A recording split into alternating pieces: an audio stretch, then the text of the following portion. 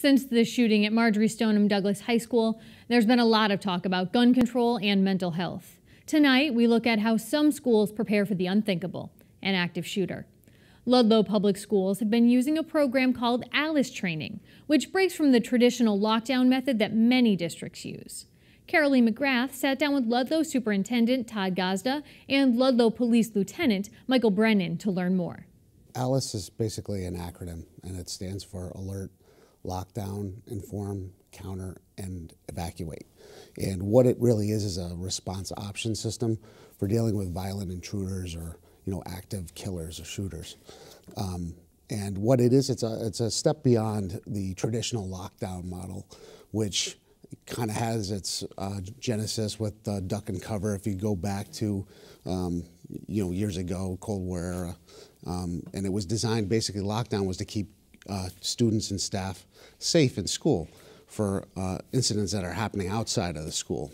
And it's still effective, and it's obviously part of the acronym in terms of keeping people safe from threats outside of school. But what happens when the threat is inside school? We need a better model or a better plan. This is something a little bit unique for this area, because most of the time you do hear about lockdown. You hear about kids in school doing the drills, preparing for, God forbid, an active shooter, but it usually turns to the lockdown. Why did you decide to go in this direction? Well, in taking a look at our current procedures and how we respond, or we're trained to respond to any given situation which might arise, we felt that there was something missing. And so we began to research and look at programs that were out there. The ALICE program was one that we felt fit our needs with respect to ensuring, to the best extent possible, the safety of our student population. I would say that the majority of schools have moved away from the traditional lockdown to some type of enhanced, lockdown procedure or response to an active intruder. So as opposed to just locking down, let's say there's an intruder in the front of the building, comes through the main office, but your classroom is on the other side of the building. Do the teachers have the autonomy to say, kids, we're getting out of here? That's exactly it. So, with traditional lockdown, that was started as a command to do something. And in that model, there was really no other information being sent. Teachers were locking down maybe closing and locking the door, turning off the lights, and that was about it, maybe hiding. This now tells teachers not just, hey, there's an intruder in the building. A lockdown command may be given as a starting point, but that tells me as a teacher I can evacuate. I can go right to the E in that ALICE acronym, which I think is important to note about the acronym. It's not a linear progression or progressive steps. Teachers and students understand that, hey, if there's an intruder or a threat in the building and I'm on the far side of the building and I'm not near the office, I can get out of here and not lock myself down with the threat. But let's talk about the counter component of it as well. Mm-hmm. Does that mean if the threat is right in front of you that you encourage the teachers to fight? What do you do? What does counter mean? I think a lot of people hear the counter and they associate that directly with fighting. Counter can be everything. I mean, evacuation is kind of like a counter in and of itself. Basically what that is to distract, or in other ways, just throw the person or the attacker off balance. How do you do that? Give me an example. Like, what are you telling the teachers to do? Well, anything from creating noise. You have if a fire alarm is pulled or something like that, you're going to have that kind of noise going on. Barricading the doors if you're too close to the threat. If you can't evacuate, barricading the doors as best you can. We even talk about how to escape out of windows if possible. So all these different things are counter. It's not just fighting. But it's distraction. Sounds like the biggest thing to take somebody. Right. It's sort of interrupting their decision-making process. Everybody has a way of how they react and act to certain situations. And an attacker coming in, he's got something on his mind, and what he wants to do.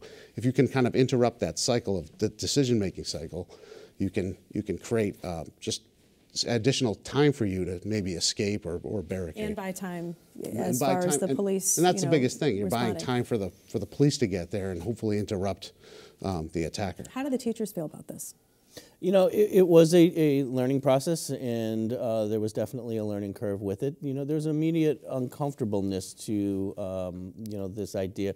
There's a certain amount of a comfort level that comes where, knowing specifically if this happens, this is what I do. And so it's almost becomes like a reflective response, okay? Intruder in the building, lockdown. It's easy. It's easy to remember. It's good for command and control of, the population, but in all circumstances, it wasn't the best option to keep our kids safe. And so as we went through the training, and now we've been, I think we're almost 4 years or 5 years almost into it, and we train new staff up in these procedures as they come on board, they've gotten used to it and to some extent feel empowered and now feel that they have, the ability to know what to do in different situations to respond to keep our kids safe.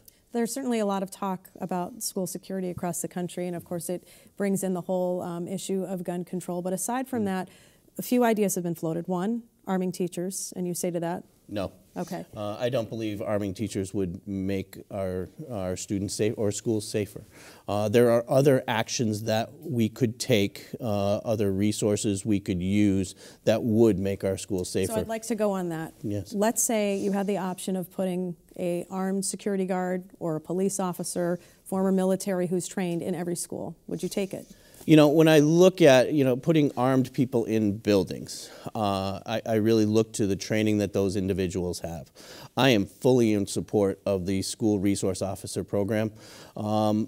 Not every police officer has the skills necessary to be a school resource officer. There's a certain personality that you're looking for, a certain approach, and there's a lot of training that goes along with that. So am I in support of putting resource officers in schools? Most certainly. Every school, even the elementary schools. One of those things is it's always a balancing test, and it's where is the money going to come from?